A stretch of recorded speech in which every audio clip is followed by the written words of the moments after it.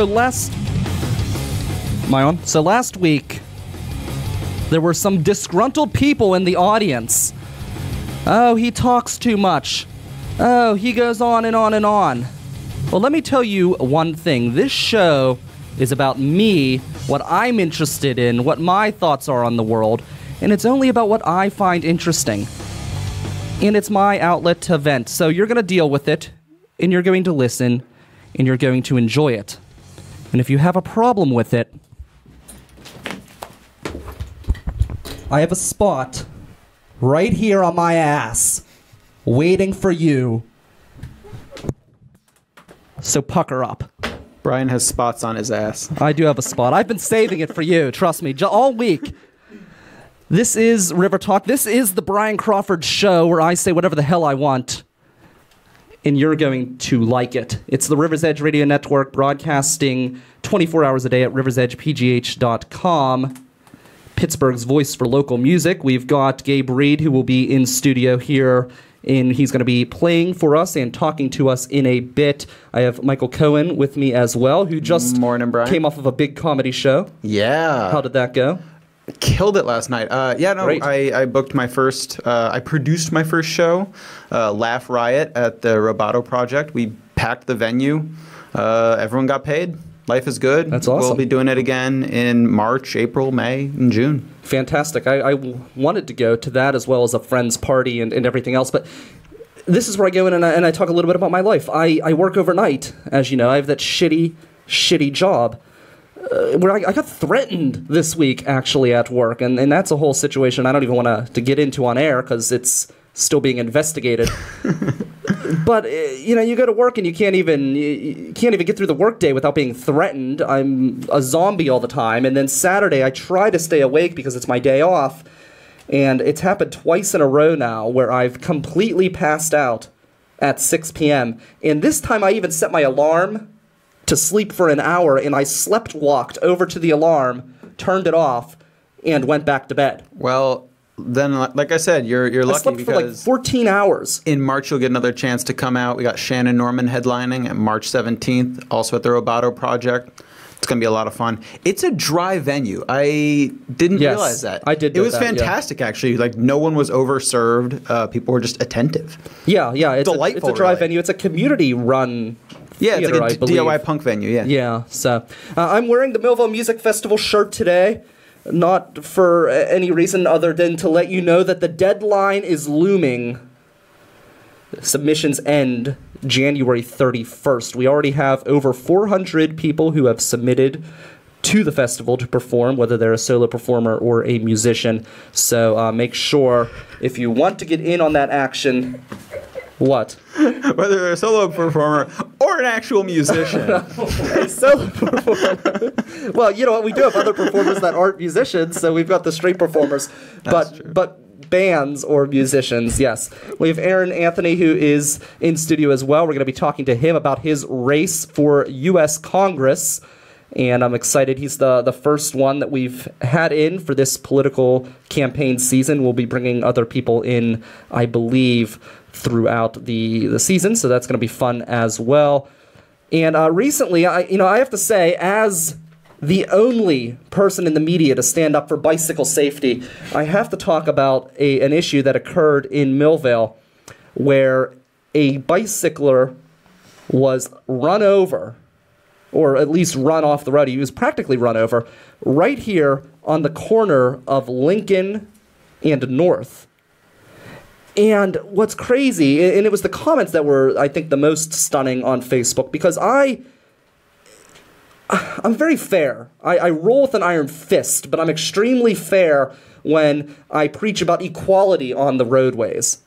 I just want everyone to be held to the same standard, and I feel like because of the big bike lobby, which works to create division between those who are supposed to be sharing the road. There is still no big bike lobby. There is a huge bike lobby, and their agents burrow in the mayor's office, and they have his ear, and he's been using his power to create division and strife among those who are supposed to be sharing the road. But they are supposed to be sharing the road, and they should be following the rules equitably. And usually it's the motor vehicle drivers who are victim to cyclist antics. But this that is time, also not true. It's extremely true. But this time, it was the opposite. This time, a cyclist was riding this way. Another vehicle was riding down north towards Lincoln.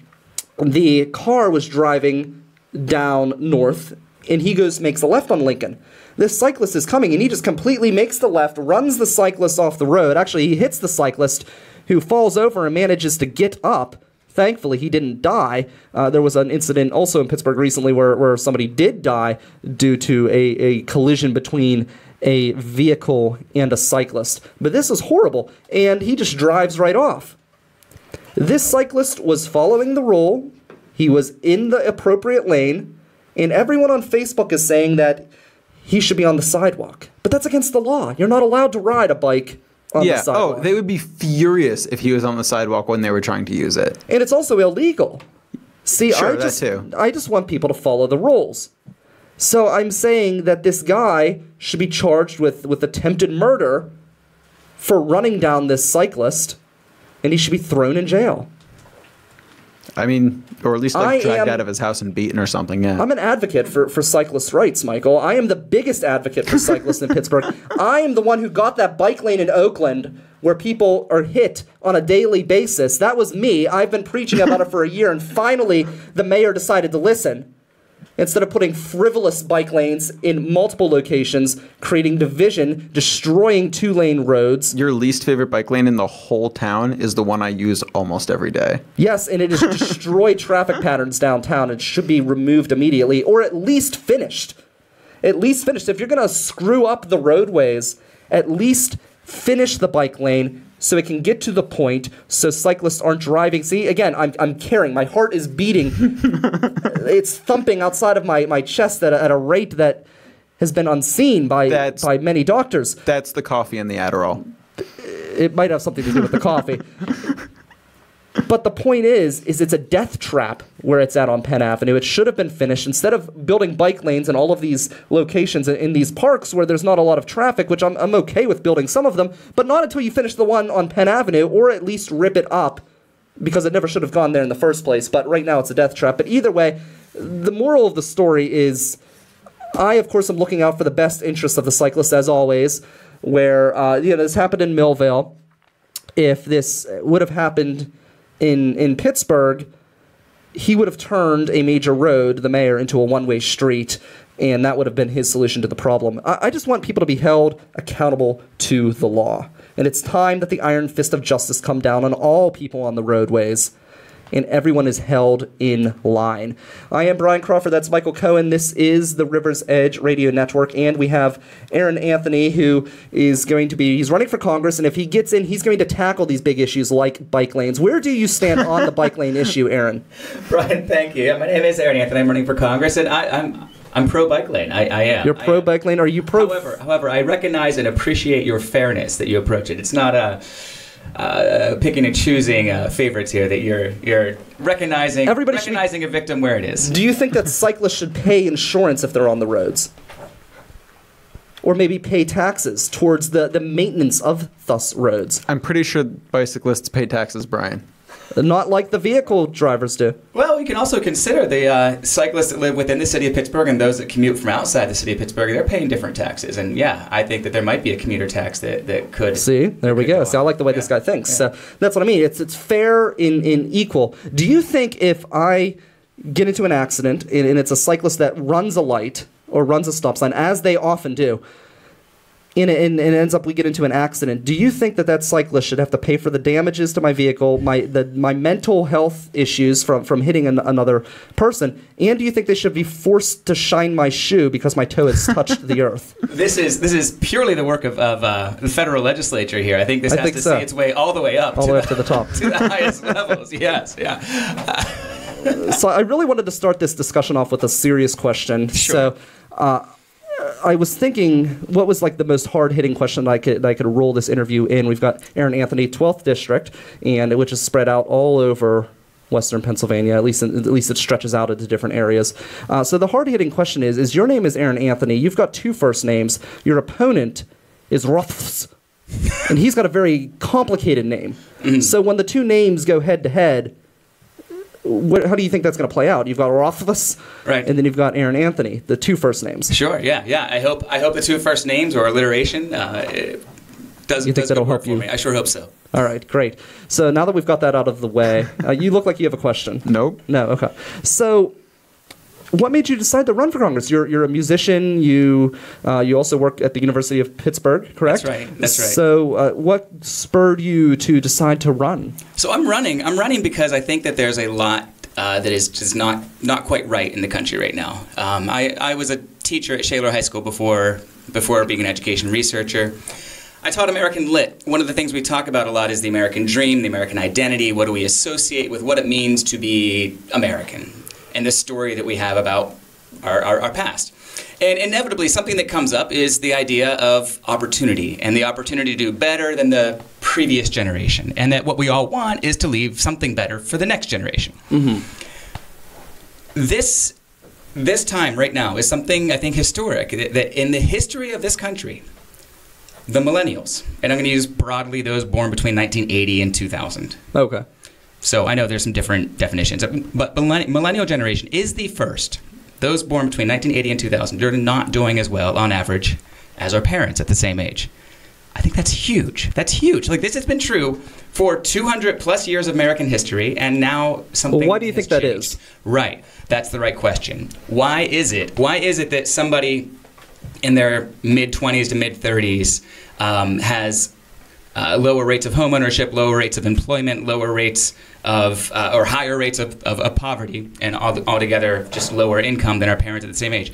I think there's a lot of stability that has been there for previous generations, that those basic footholds in life, the things that you need to kind of get just a start. So education, housing, healthcare, these basic fundamentals have become out of reach for a lot of people. And I know a lot of it is a fallout of the Great Recession from 2008, and we're still kind of finding our way out of that.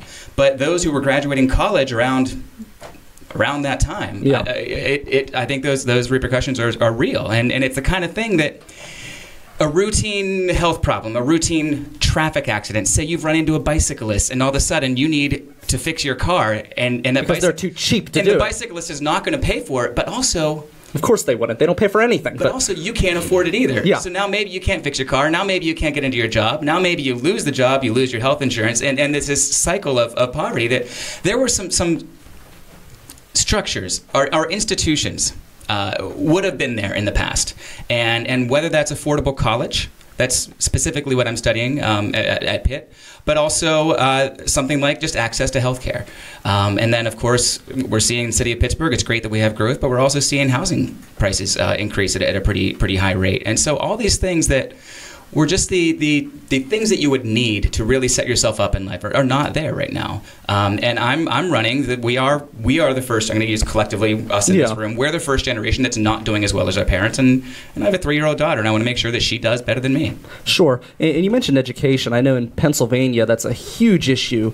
To go to a state-funded institution that gets taxpayer money handed to it, it can be the same price as a private school here in Pennsylvania, given the amount of grants that they're able to get. So do you know, you maybe do know this, do you know that Pitt and Penn State are the 2 most expensive public universities in the country? Yeah, wow. I do. Actually, I did not know that. It's even worse than that. It's the biggest land grant, so even beyond if another institution has even just a grant of money that's been given to them, they're more expensive. I think Penn State is number 1 and Pitt's number 2. Is that correct, or do I have that in reverse? Oh, I know last year or 2 years ago was the other way around, but they were within $500 of each other. It's pretty neck and neck there. Yeah, it's insane. And they both, they receive money as well as, I went to Cal U. I could have went to St. Vincent for the same price, realistically. It's crazy. Right. And a lot of that goes back to the Governor Corbett era cuts to education on the state level. So there's, our universities get state funding, they get federal funding, and then depending on the type of institution, obviously local or, endowment funding, things like that.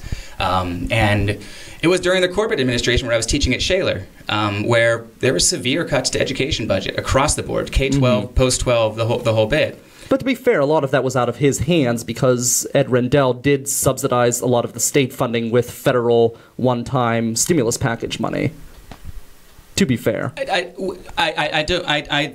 I think that there might be something there, but I recognize that Pennsylvania's education cuts were above and beyond what was normal, and I think we're seeing that in the result of the pricing at Pitt and Penn State specifically.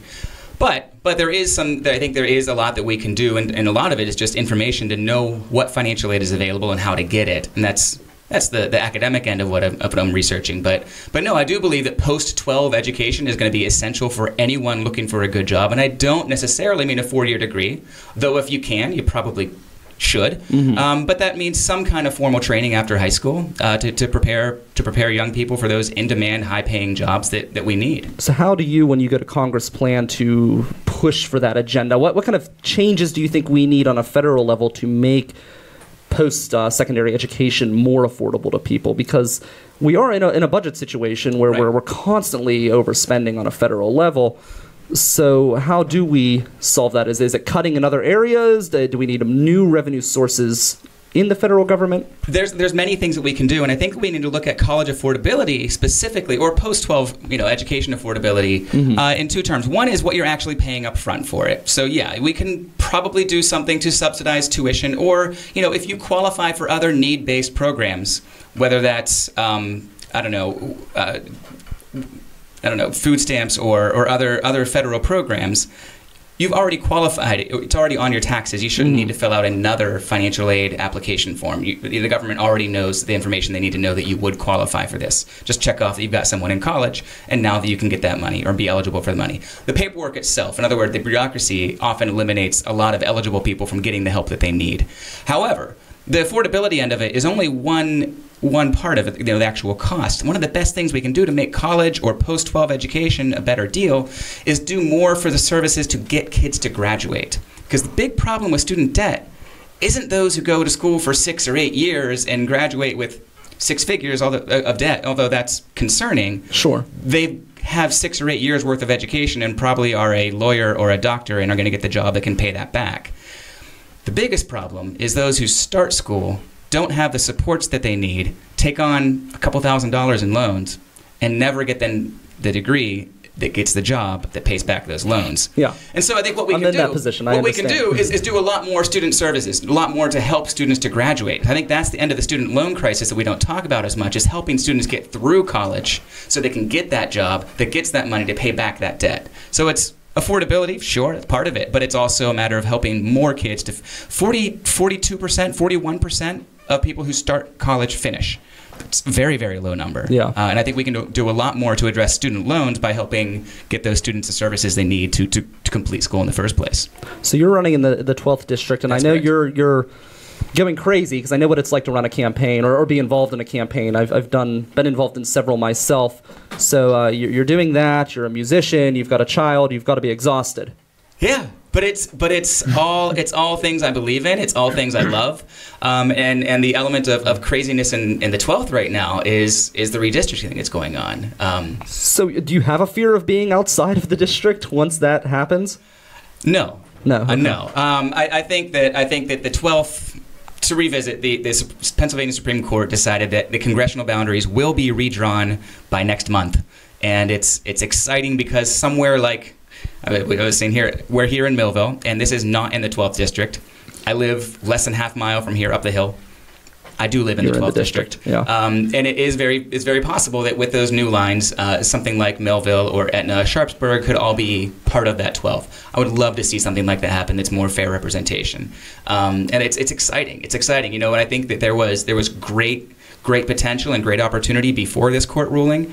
I think my chances of winning have never been better. It's very exciting, yeah. And I think it's that prospect that kind of keeps all those balls in the air, but also with enthusiasm, with gusto, with enjoyment, yeah. Where would you consider yourself on the political spectrum? I think I'm a very, I want to say, reasonable or a pragmatic progressive. Mm-hmm. I think there's a lot of policies that make economic sense as well as are just the good thing to do. That might be high-quality universal pre-kindergarten. It's going to cost more money up front, but it's a worthwhile investment. Whether that's college affordability, whether that's expanded healthcare access. A lot of these things they're investments that come back many times over. And it's not just dealing with the end of that. So when that same 3 or 4-year-old you sent to a high-quality preschool, 15 years later, gets into a better school, or maybe gets a better job, gets a higher earning income, contributes more to the tax base, is less likely to have health problems, less likely to end up in jail, more likely to have healthy relationships. All this is borne out in a lot of evidence. But there's any number of things where the good thing to do is also the smart thing to do. And I think that's a really political sweet spot where you don't need to be a radical progressive to I think, embrace those ideas. It's a very pragmatic way to look at good policy decisions. Now, do you have a background in politics before this? Have you been involved in any other campaigns or run for any lower office? With organized labor, I've been involved in politics, and that's been my previous experience in the political arena. And so I was a leader in the teachers union at Shaler. And that, again, going back to the Corbett administration, there was some pro-Corbett supporters on the school board whose support for cutting education budgets I thought was really harmful. And we were able to replace those board members. In 2015, the teachers at Shaler signed an early bird contract for the first time that anyone can remember.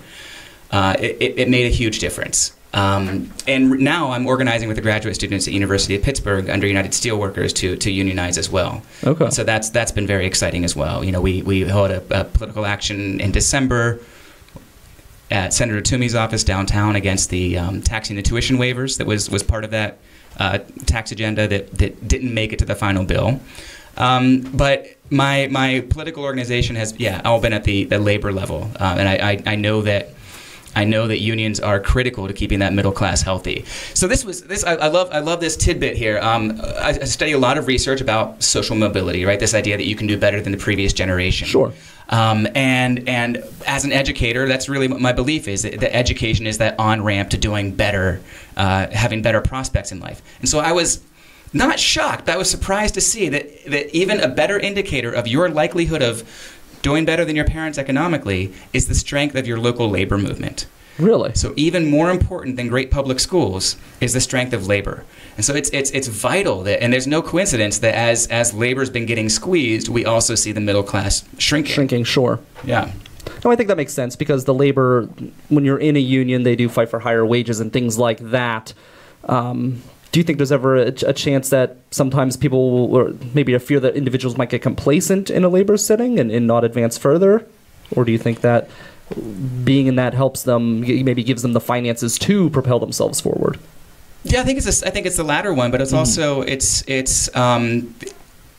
think again and again the mantra we come back to is labor defends a process, not a person. And so if that person is not doing their job, there's a process to remove that person. Yeah. And it's the safety aspect of it as well, as I think is incredibly important. So not necessarily, for this teaching or services, but for construction or manual or the trades, that safety is a huge concern as well. And labor and unions tend to do a lot for a better, more safe work I think that's a great point, because you think of the way that I did a tour of Torred Mine. I don't know if you're familiar with Torred Mine. It's a previous mine that existed up in, I think, Tarentum, but you can actually go into the mine. They still have the mine set up. You drive the minecraft into the vehicle and into the mine, and they show you different stages of mining over the years, and you could see this huge difference that occurred after labor. Because before you would just go in there and whatever you could bring out that day, that's how much you made. So people's kids were in there mining. It was grueling. It was very deadly, and even still, it's a very dangerous job.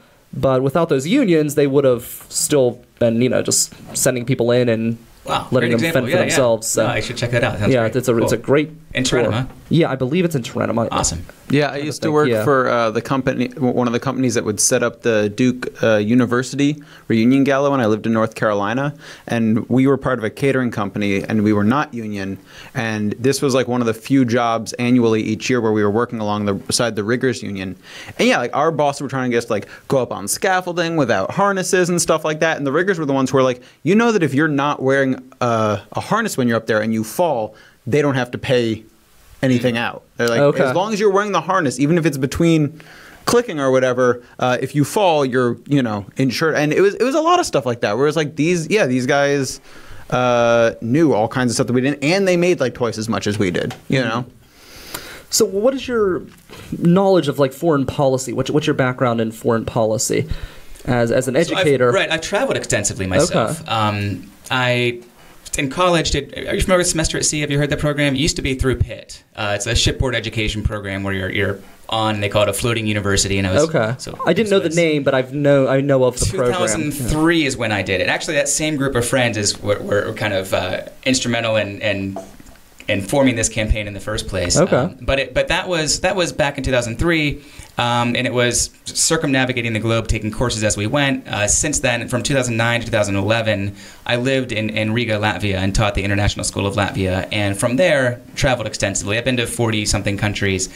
So while it's not necessarily foreign policy per se, I have experienced a great deal of other cultures, the way other things work. 2014 did field research in Zambia, elementary schools throughout rural Zambia.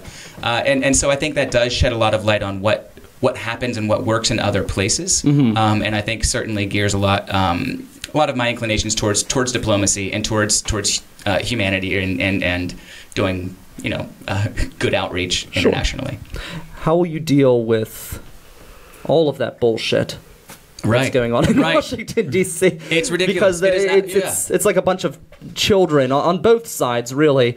I mean, you got the biggest kid in the White House, and then, it just kind of runs downhill. And you're right on both sides. And I think that there's something also that's really interesting with this particular political movement right now, this moment of there are young people running for office all over the country, and all kind of spontaneously and separate from each other. And I think there's a real indication or signal for hope there as well, that we don't harbor, I don't harbor those deep-seated partisan divides. And I think there's a pragmatic youth movement that's coming up that can come together on things like infrastructure. We all agree that we can do something there, or like being serious about opioids. We can be serious about something there. There is a lot of room where we can work together, and I think that young people. I mean, this has been shown as well in research. The young people are not as driven to I want to say party loyalty rather than progressing policy.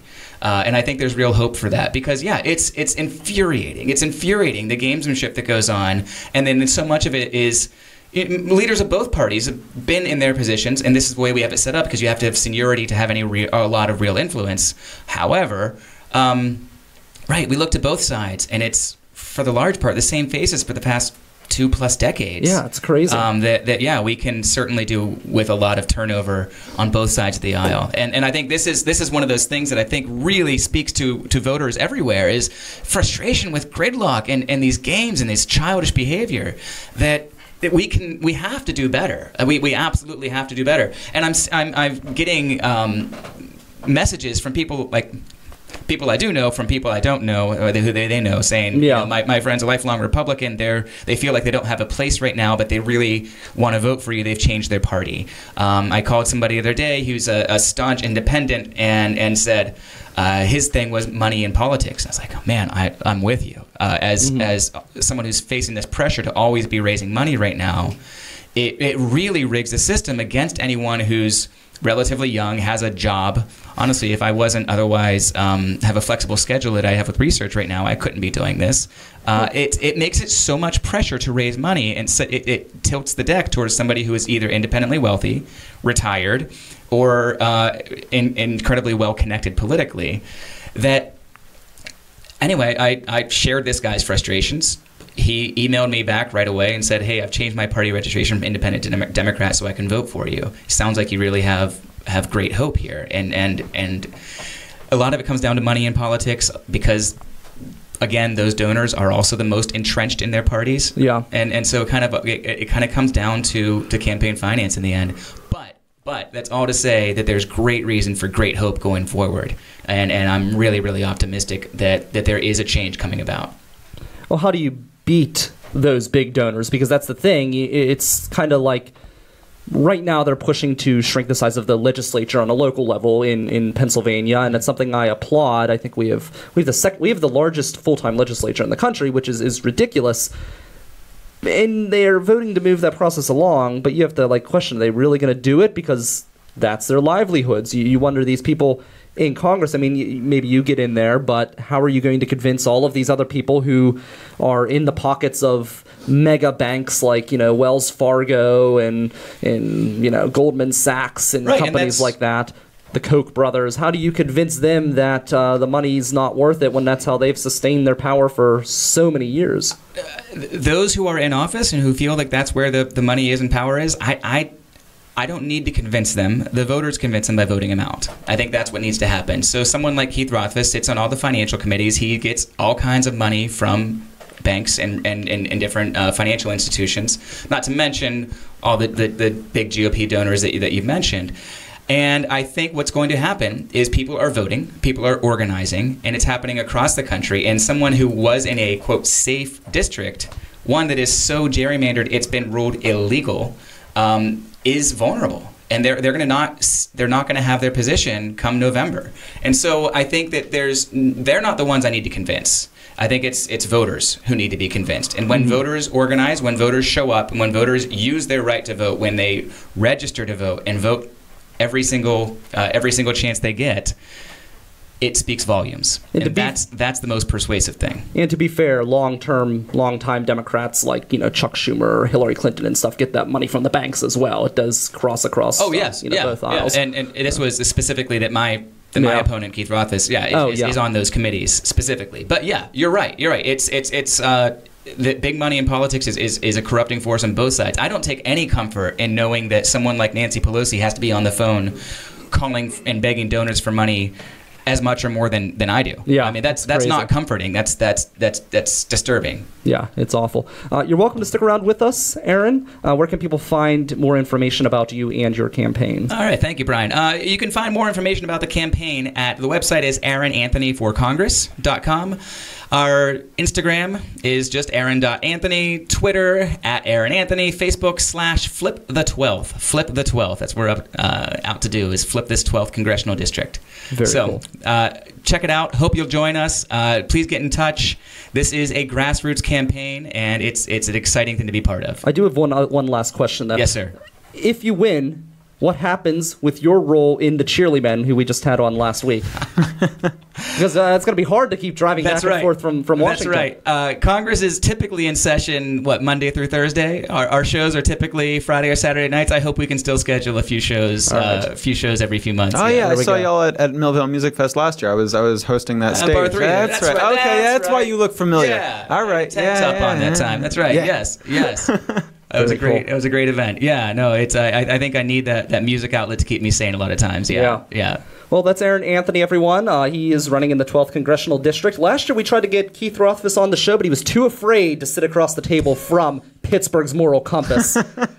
So let's roll right along into the weird news. Aaron, you're welcome to stay with us if you'd like. If you got to run, I understand. Gabe, you're welcome to join in on the weird news as well, but let's cue that music.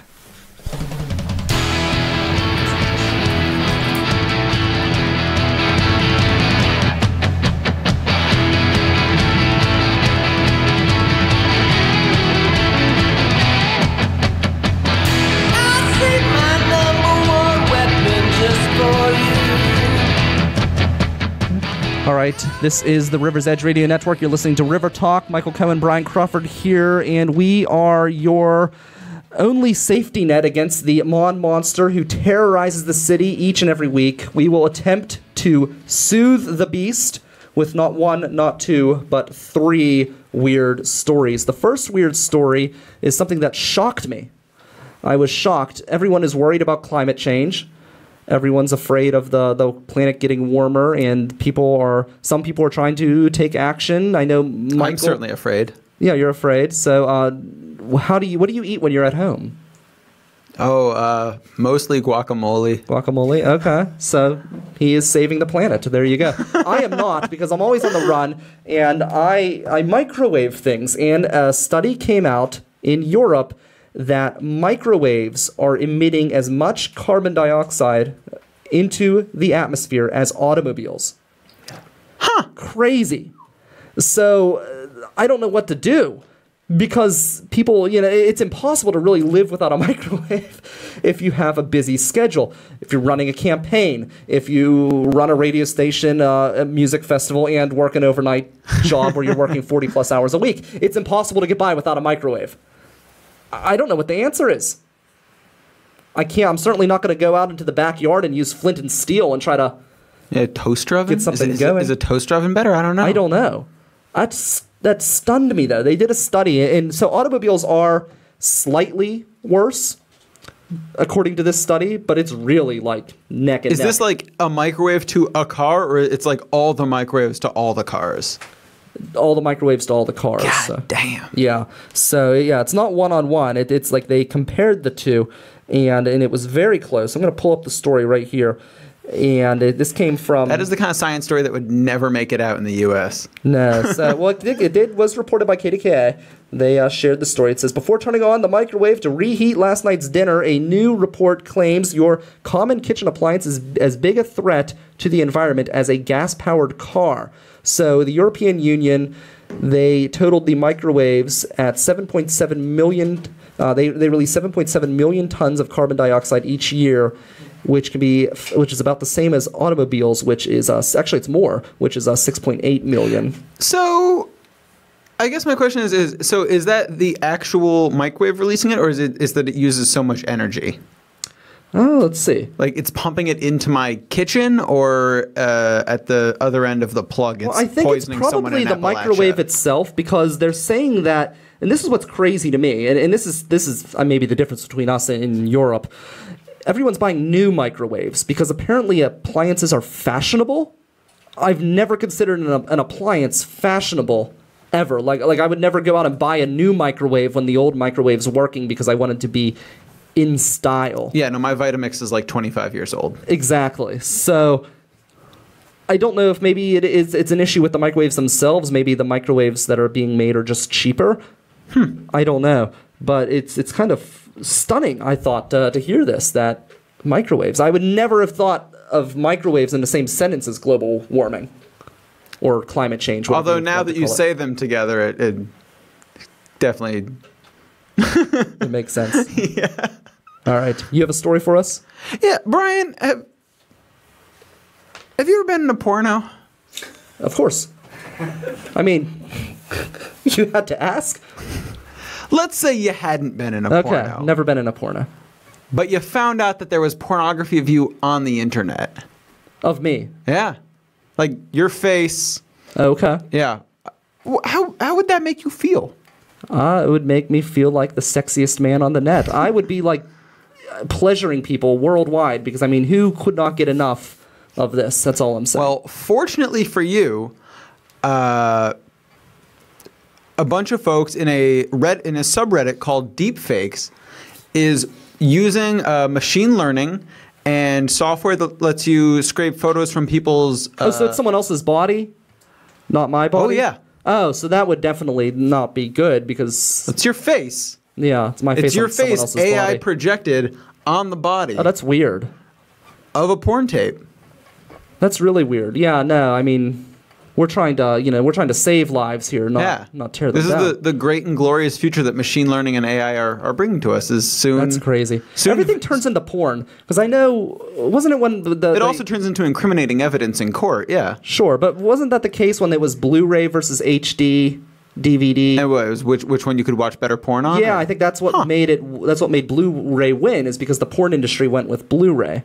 But Blu-ray won? Yeah.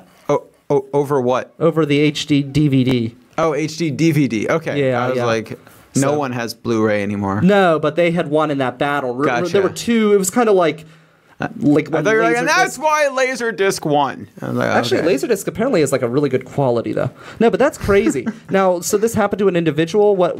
No, it's a whole subreddit full of them, and they make celebrity ones. But then if you start digging and you go into some other chat rooms that are associated with it, it's people making videos of their like high school crushes or like people at the office, right? You just go on someone's Instagram, right? You've got 100 photos of them from various angles, and you pull that all down, you put it into into various programs, and yeah, it projects, it That's covers so weird. the face. Yeah. It seems kind of like desperate almost, like you want to be with that person, but that you can't. I don't know. And so you produce fake revenge porn of them. Yeah. And then I guess I could see where that would go. We talked about the sex robots in a I don't think that was an episode you were on. That was with Jay and Howie, but we talked about the sex robots, and that's a situation where I guess you could put that person's image on the sex robot. That's just weird. It's very. I don't like that part of the future. I think that's most of the future. All right, what you got? All right. The third story has to do with an interesting funeral where a Texas chicken, is received an honor few, if any, other birds get a formal obituary. Huh. So a paid death notice for Big Mama, a 6-year-old Rhode Island red, appeared on Tuesday in the Eagle newspaper, which is based out of Bryan, Texas. Just to be clear, having raised chickens, that is a very old chicken. Yeah, it's an old chicken. It says not many chickens deserve an obituary, but she does, wrote Big Mama's Human Family. And it has the obituary here. It says, "It is with sadness that we report the passing of our all-time favorite chicken, Big Mama. Not many chickens deserve an obituary, but she does. Big Mama came into our lives in September 2013. A family friend told us about a chicken who has been spayed, raised alone in a Houston apartment, and then taken to a veterinarian to be euthanized after the family grew tired of it. That vet was a graduate of Texas A&M College of Veterinary Medicine, and instead of euthanizing her, had her owner relinquish the rights so Big Mama could be adopted." So this is an adopted chicken. So I think it's kind of cool to have an obituary for a chicken. I wonder if they threw a funeral. Right, because funerals can be intimidating. And expensive. It's important that you have them in a place that you feel comfortable with. Comfortable, treated well. Somewhere like Hahn's Funeral Home, the only family-owned funeral home in Millvale. I imagine that they would take care of your pet and give your pet all of the pomp and circumstance that it deserves in its final days. Your pet deserves a green funeral, and not all funeral homes have those. Not all but Hahn's does. Yeah, they specialize in the green burials. So if your pet croaks, take it to Hahn's. So that is the weird news. We've got Gabe Reed with us here in studio. How are you today? I'm good, Brian. Thanks for having me on. I really appreciate it. There we go. Okay. Good. Glad to have you. So you have a big show at Stage AE. Can you tell me about that? Yeah, I got a show coming up. I'm working with Pioneer Records. I just got Put it real close to your mouth. There we go. That's better. Yeah. All right, cool. Yeah, I'm working really close now with Pioneer Records. I just got signed earlier this year. So how did that go? That's great. Yeah. How did that happen? So basically, Pioneer Records they sign one artist per year. Only one per year. I didn't know that. Wow. And it's great what they do. I get to work with Jesse Noss at Red Cayman Studios, and he's a phenomenal producer and sound engineer. And basically, I get to work with a great team, a marketing team. I get a producer. I'm working with Ed Travisari, who is very well known in Pittsburgh for producing shows around here. He did John Mayer, Bob Marley, a lot of those shows back in the day. So I'm working very closely with them. And how it happened was basically you submit 3 songs, and then there's a panel, and a lot of them are students, and basically the panel of judges, I got all ones across the board, which is the highest. The highest you can get. And so then they had this huge ceremony where they kind of tricked me into coming to this place, and they surprised me with this great, awesome big sign and everything, so you're the next Pioneer Star, which is pretty awesome, and it was such an amazing feeling, and I'm very grateful that happened to me.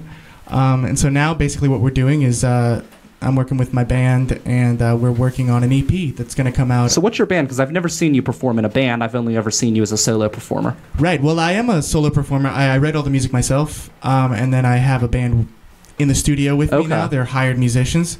So, and they're, phenomenal musicians, and it's such an humbling opportunity to work with other great musicians that really make my art come to life. And so basically what we're doing now is it's great because I get complete artistic control over the EP and what it's going to sound like, what it's going to be called. And what we're doing now is we're recording, we're gridding all the songs basically, which is we're creating a map for all the different songs that I'm doing, which there's going to be 4 songs on the Chasing Gray EP, which is coming out, it's coming out April 13th, and that's actually the date. The release party's at Stage AE, and then later... What date was that again? April 13th. Okay. Yeah. And then in May, I'm playing with Chasing the Barons at actually here at Mr. Small's. Okay, in the main stage of the Funhouse or Funhouse. Awesome, very cool. It's nice because we could see it from this window, which is kind of cool. Yeah. So that's cool. So this is exciting. This was a big change for you. I know a lot about Pioneer Records. I've worked with them in the past, and they do a great job. Everything that they do is fantastic. And how has that helped you as a musician being associated with them? Honestly, I have learned so much about the industry and about how everything works, how everything kind of molds together. Like, for instance, Ed Traviseri had me talk to John Esposito, who's the vice president of Warner Brothers Music. Oh, wow. And, I got to talk to him. I got to sit down and pick his brain, how people get places. And it is very hard to be in the music industry today just because you kind of have to be pulled up. It's, the music industry is this big bubble of social media and sometimes bad pop music. And then you have to be kind of pulled up into that bubble and you have to get recognized by someone bigger just because everything is based mainly on mainstream top 50, top 100 charts, unless you're a local artist, which you can build a local following, which is what I'm trying to do now here in Pittsburgh, which I've had some luck with because I go to school at Point Park and I have a lot of friends and supporters that come to my concerts. And you do bring a crowd. That's one thing that's awesome about you. When you go out and perform, you do have a group of people that follow you around, which is pretty cool. Yeah, my friends are very supportive of my music, which is that's all I can ask for as an artist. So I remember I was at an open mic, and that's when I first met you. You were actually, I didn't officially meet you yet. I met you later, but the first time I saw you perform was at the Hambones open mic, which is on Tuesdays. Yeah. And you went up onto the stage, and there was like a cheering section that was cheering around you. And I thought, what the hell is this? An open mic, and he's got a cheering crowd with him. Yeah. And it was pretty great because it was fun. It added some excitement to the open mic, but you don't often see that or really ever see that at an open mic. You'll have people who cheer and clap and things like that, but these were all people who weren't musicians or they weren't performing at the time. They just were there to see you. Yeah, I'm very fortunate to have a following that I do have right now, and I'm continuing to build that following, especially with Pioneer Records. They're helping me a lot because the one problem I was running into when I was doing all this myself and I was performing using bunch of pedals, loop machines, and everything, was that I was not very good at marketing myself. Marketing myself was my one weakness because, I'm not really on Facebook, Instagram too much, and, they've helped me. My marketing team has really helped me delve into that side of the industry, which is hugely influential on the listeners because when you're constantly updating and it's great because my marketing team can also help me do that, and it's all word of mouth. Like I tell them what to say, but like a lot of times I'm busy doing gigs or that they can help me with that and they can teach me how to do that. So do you think they'd be willing to come and help the Rivers? Because I do really good at Facebook, but man, I release an EP, Brian. Maybe you'll get maybe that'll be it. Yeah, I'm horrible at Instagram. I'm horrible at. I don't even have a Snapchat. My Instagram is just is most of it is screenshots of the promotional stuff that I do on Facebook. Yeah, that would be you. Trimmed and then just stuck over. I have 2 Instagrams a month. At least I don't do that. So you know what I do on Instagram and what's made me successful on Instagram is Hopefully it doesn't have anything to do with porn. Well, of course. Yeah. How do you think we got our numbers? I literally go and steal everyone else's pictures because they tag me in it, and there's an app that you can get on your phone where they literally just re-Instagrams everybody else's Instagram, and it quotes them, so it says you're not technically stealing. It says this post was by so-and-so, but it's about the network. They post me. I just re-Instagram it, and then I get all of these likes. And it works because the person who Instagrammed it, they know what they're doing on Instagram. So it redoes all of their words and everything. I know I sound like an old man talking about Instagram because I have no idea what the right vocabulary is because I just don't do it that often. And then the Twitter, we've got 2 Twitter accounts. The one does really, really well, and that's the River's Edge list, which is the playlist. But the Twitter account that's the actual River's Edge, it's a similar thing where I'm like, I don't post that much. It's just I don't see the traffic that warrants my energy. Yeah. So that would be wonderful to have. I could use more followers on Twitter, but my ratio is hot. My ratio is not hot, and I'm also afraid to try to get more followers because somebody told me once that you could pay for followers.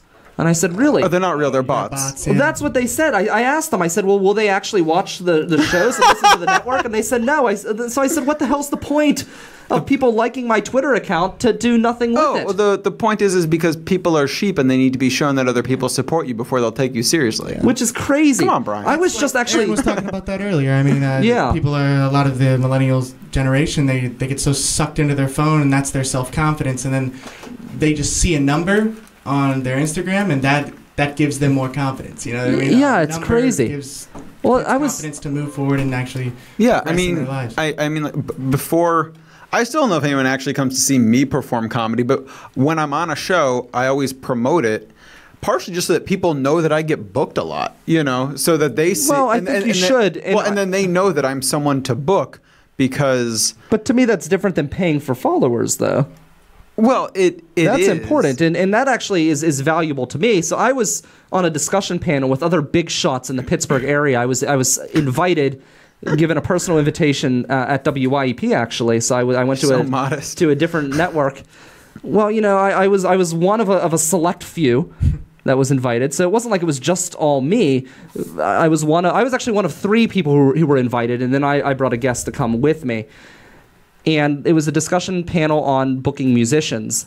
And we were talking about social media, and one of the people on the panel, Cody Walters, who runs the Deutschtown Music Festival, said that he looks at people's Facebook likes and stuff like that to see, you know, how big they are or whatever. And somebody like in the audience said something about that, and I said, well, I think what he's meaning to say is that you don't, and I think he agreed with me. You don't have to have the most likes, but if you have like 50 likes on your Facebook page, are you really trying? And I think that does show something. I don't think you have to have thousands of likes, but if you haven't put no work into it at all, right? Are you taking yourself seriously as an entertainer?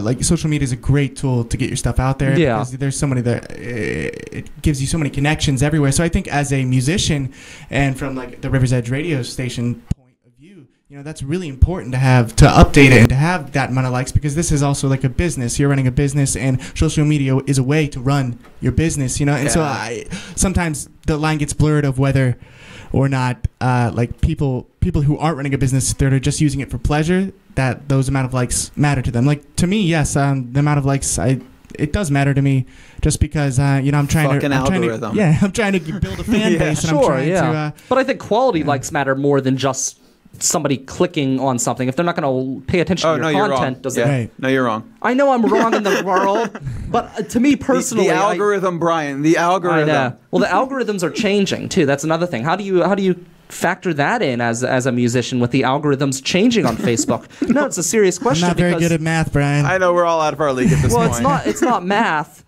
It's about knowing what Facebook looks for. So now Facebook is trying to show you more things that your friends and family do. So do you plan on using your personal Facebook page as a tool to try to drive traffic? Because that's one thing that I do a lot with this network, because honestly, if I just post it as the River's Edge, especially with the way the new algorithm is going to be, that's not going to be effective. Whereas if I share it on my personal page and tag a bunch of people, that's going to get bigger numbers. Yeah, and that's what Pioneer Records is kind of teaching me right now, is to use my music page a lot more. Like I'm trying to veer audiences toward my music page to build that base, but then I'll share it on my normal page, so people who know me, like my family and friends, they'll see that, and then like I'm trying to build that following too. So I mean, I think it's important to have both, I think, especially to keep in contact. Like my family lives a long way away, so like I think that's a good way to post pictures and they can see how I'm doing and all that. But there's also like, now I'm becoming more successful in the music industry, and so now I have to veer more towards like my other page for strictly music stuff. And because before it was like, I'm doing this for fun, I haven't had much success, but now I got to take it seriously, and that Pioneer Records is really helping me do that. What opportunities do you think you're going to get in the future being with Pioneer Records?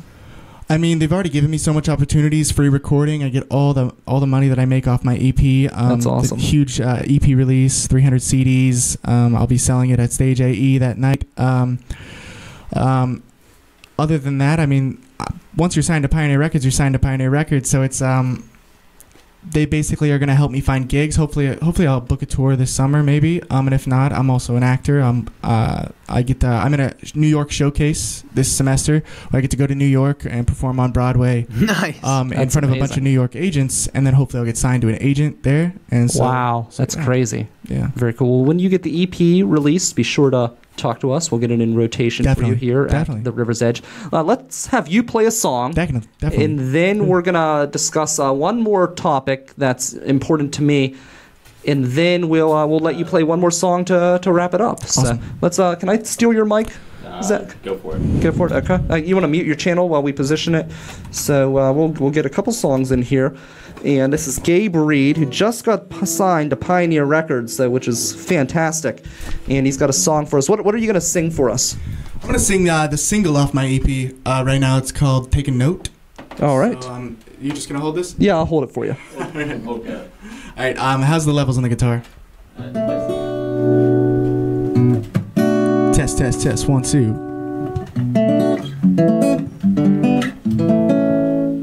Do it live. All right, here we go. Hopefully you guys can hear me.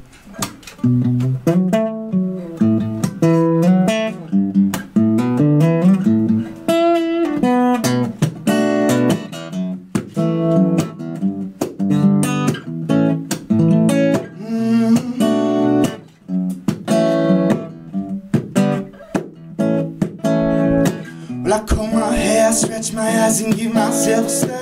Gotta take that fake down money, no I don't have much to share. Light a cigarette and walk across Forbes Avenue. It's back to school, you show my daddy that I'm not a fool. She said don't lie, so I fake the truth. It was a younger me, it was a reflection of my youth.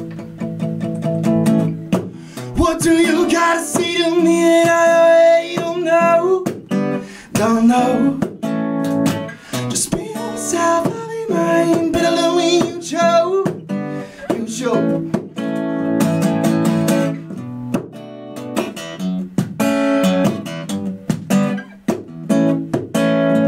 Walking downtown, click clacking the ground. Fellas testing around, slacking boneless sounds. Got a face on, lace on. Gucci in a case of disgrace, told you had space on. Race on, but you'll never reach your base, no.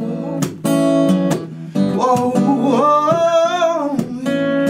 Delicate hips, so with elegant wrists, I'm dying to assist you with a kiss. Erase your lipstick, your hands in thighs. Pitch up in the sky, I'm holding both, holding it to catch in the eye. What do you gotta say to me that I already don't know? Don't know. Just be yourself, I'll be mine. Better than when you chose. You chose.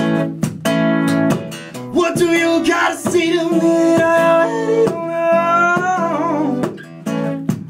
Oh, take it over yourself and never let it go.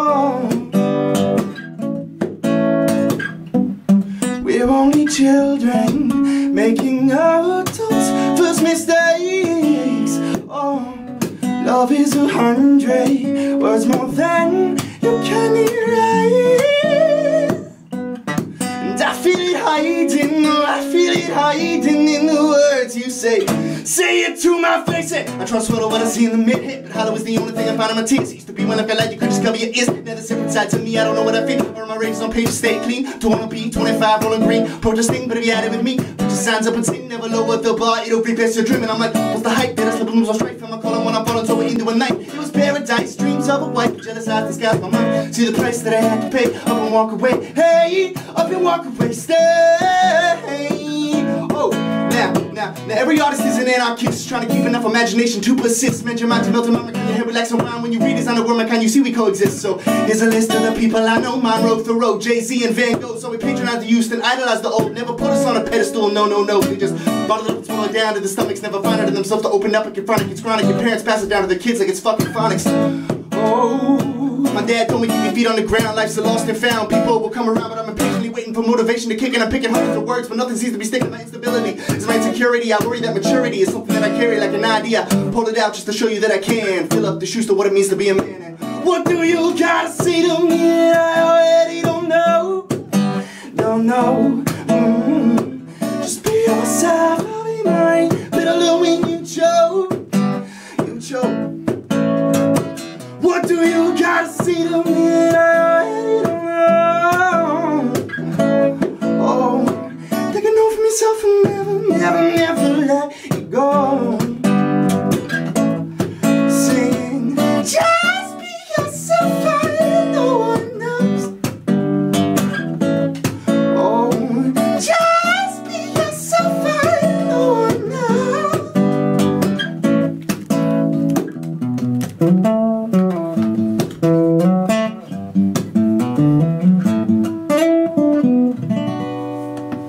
All right, Gabe Reed right here on the River's Edge Radio Network. It's his first time here in studio. We've been trying to make this work for a while, so I'm glad that we got this going. So again, that is April, you said 13th, correct? April 13th at Stage AE for his EP release. And I'm hoping when I get there, I don't have a negative experience with the seating.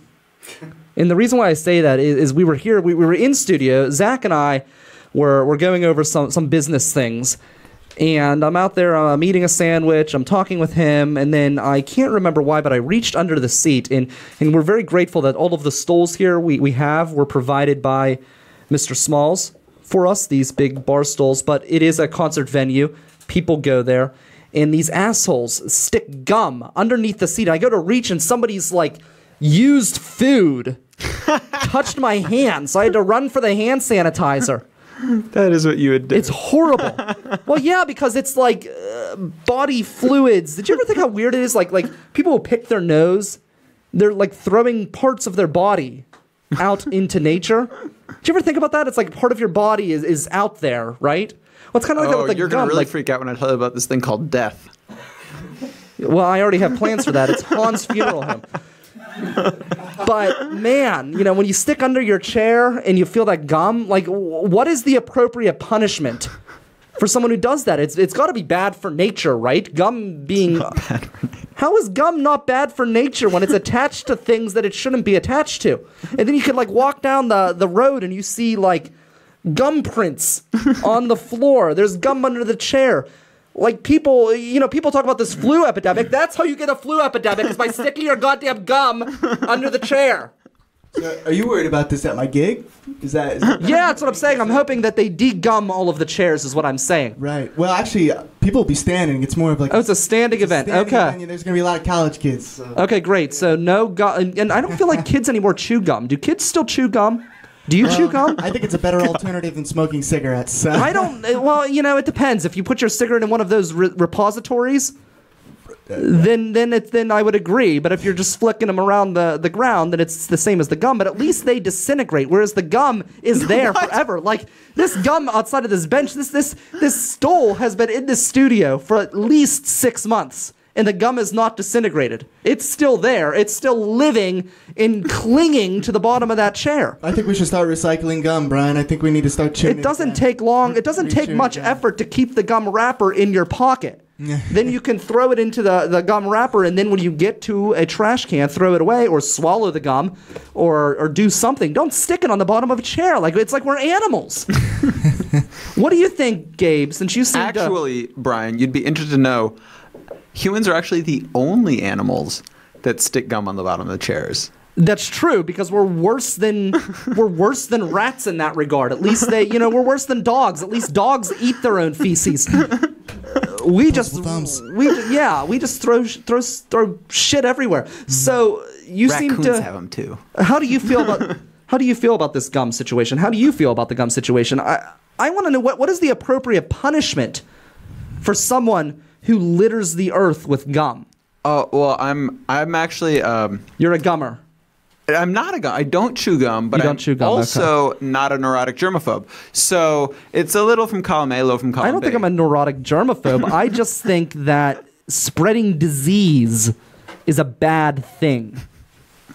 I think spreading pollution is a bad thing. This is polluting the world. That's one thing I like. I went to Islands of Adventure once, and it was great. There was no debris on the floor at all.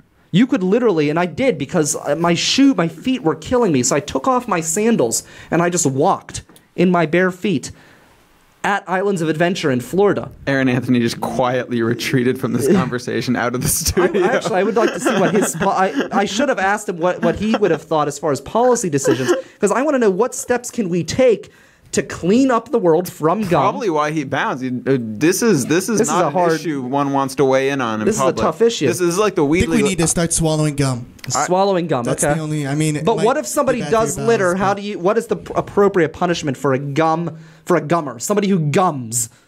I intentionally didn't ask him about the weed issue because that's the death question for politicians this year. I should have asked him that, but No, why? We like him. I like him.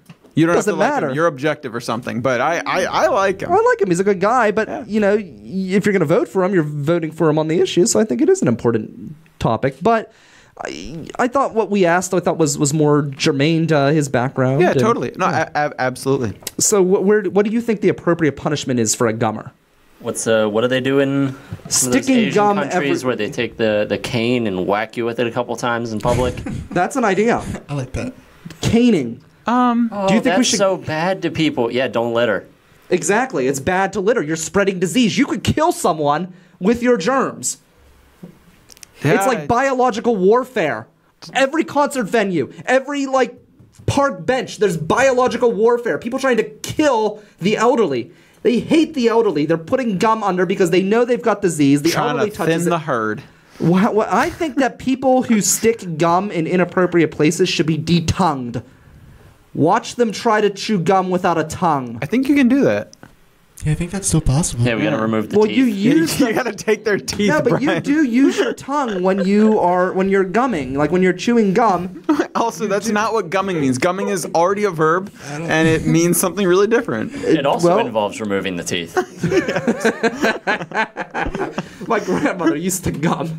She didn't have any teeth, and she would walk around without teeth. What did she gum, Brian? Everything. So, I don't know. Do you think that's an extreme punishment? I think it's reasonable. I think the punishment should fit the crime. Yeah, I don't know. I think we should. I think for first-time accusers, first-time offenses, I think we should just give them a break. But then I think maybe if they do it 3 or 4 times, maybe the cane idea is a good idea. Just a little pat. There should at least be a fine on the first offense. I don't know. Like a $20 fine, because you got to pay somebody at $20 an hour to walk around and ungum things. I think there should be, all the different responses you can put on Facebook. I think there should be a picture of a piece of gum, and if you know that someone is a gummer, you can go on Facebook and react to their posts with a piece of gum. That's a good idea. Well, so basically, you're calling them out. It's kind of like the Scarlet Letter type of a deal. It's on their face. Everything else is beholden to call-out culture at this point. Why not gum? Well, I think that's a big issue. I've called people out on not washing their hands in the bathroom before. I was in line. So I was at Sheetz the one day, and I'm going to the bathroom, and this guy walks out. He doesn't wash his hands. Hey, we're going to be done in a minute here. We were 5 minutes late getting started. So Go on. All right. Don't let me stop you. This guy walks out of the bathroom. He doesn't wash his hands. And I said he didn't wash his hands. I was stunned. I shouldn't have been stunned because people are dirty bastards. So then I go to check out my food at the gas station, and this guy's in front of me. And I'm like, he didn't wash his hands. Actually, the better story is the one time I was at the dance club. I'm at the dance club, okay? It's at Pearl. It's a champagne bar. Sure. We're there. Same thing happens. I wash my hands. This other guy doesn't wash his hands. We're back out there. I'm sitting with my friends, and I see him dancing with this girl. And I told my friends, I said, he didn't wash his hands. Oh, my God. And they said, well, why don't you go tell her? You're insane. So I did. I walked up. I said, he didn't wash his hands. Oh, my God, Brian. And I walked back, and I saw him hauling his ass back to the bathroom. I saved someone from, like, a cold or something. Because that guy washed his hands. You're in hysterical. Because it's fine. that girl wasn't going to dance with him with unwashed hands. Good. So, yeah, I'm saving the world one glass of champagne When you do that to at me, a time. I'll just tell her that you're wrong and you're crazy, and I'll deny no. How is that? Because you're saying that you did wash your hands. Why would you? I would just lie at that point. Yeah. But why wouldn't you just wash your hands in the first place? You would save yourself the embarrassment of being an unwashed person. Maybe I didn't piss on him. It doesn't matter. If you piss on your hands, you still touched feel your free to. unmentionables. You need to wash your germs are hands good, after though. that. Some germs are good. And I probably washed that this morning. Okay, but that doesn't mean you don't wash again. You always, there's a reason why there's signs inside of employment places that say wash your hands for 20 seconds with hot water. Maybe we should put scalding water in the mouths of those that gum across this country. That way they would learn their lesson. I think that might be a winner. You agree with that? Whatever. Yeah. He agrees with it. So there we go. You're on my side too. Not so much. All right. Well, two against one. We are going to save the world. That's why the world, I think, is coming to an end. It's because we're gumming all over the place. Do you have one more song for us? Heck yeah. All right, let's do one more song, and then we're going to wrap up. So we're gonna end with Gabe here tonight. This is the last song, last piece of River Talk. It's been fun. I feel like it's been forever since I've done this show. It's only been 1 week, but it's been a long, long week. I've been threatened twice in a short time. I don't know. It's just been a long, sleepless week. So I'm glad to get this week rolling. Glad to be back in studio. I'll be back right before, so probably on a Tuesday, Monday or Tuesday. I'll be back in studio with the Millville Music Minute. I'll be here with a groundhog talking about the upcoming groundhog party that we're having at Panza Gallery. That's going to be on February 3rd. It's going to benefit the Millville Music Festival, which the submissions will end on the 31st. So please, if you have not submitted yet, do so at millvillemusic.org. For Michael Cohen, thanks to Aaron Anthony. For Zach Fell behind the board, thanks to Gabe Reed as well. I am Brian Crawford. This is River Talk. We will catch you on Saturday at 10 a.m. right here on the River's Edge. This one's called Seams. Thanks for having me, guys. I really appreciate it. Can't wait to be back on. Buy my EP when it comes out. It'll be called Chasing Gray.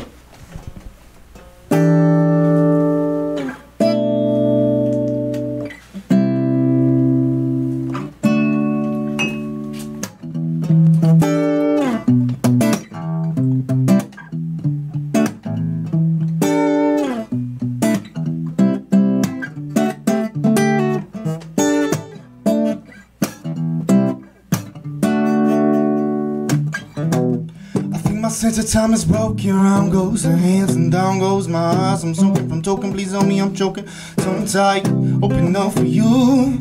Holding in my hope and roping in a coping mechanism to deal with forward thoughts. The sound of the in your voice call you instead of backwards. Living away your back curves, feel the bees and doors. Feel my tummy up in time. When will I learn? They say the distance makes the heart grow fonder.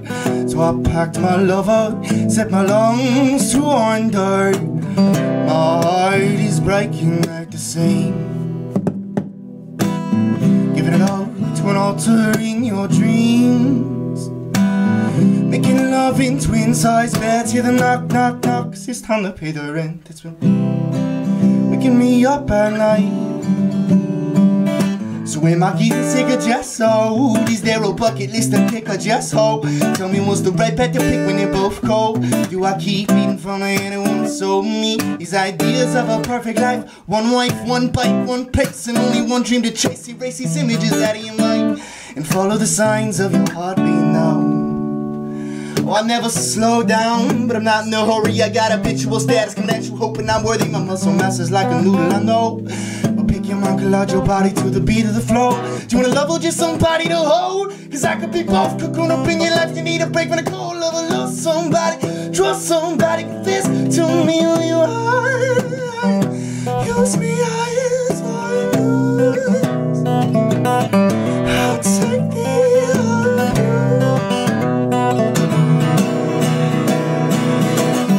my heart is breaking at the seams.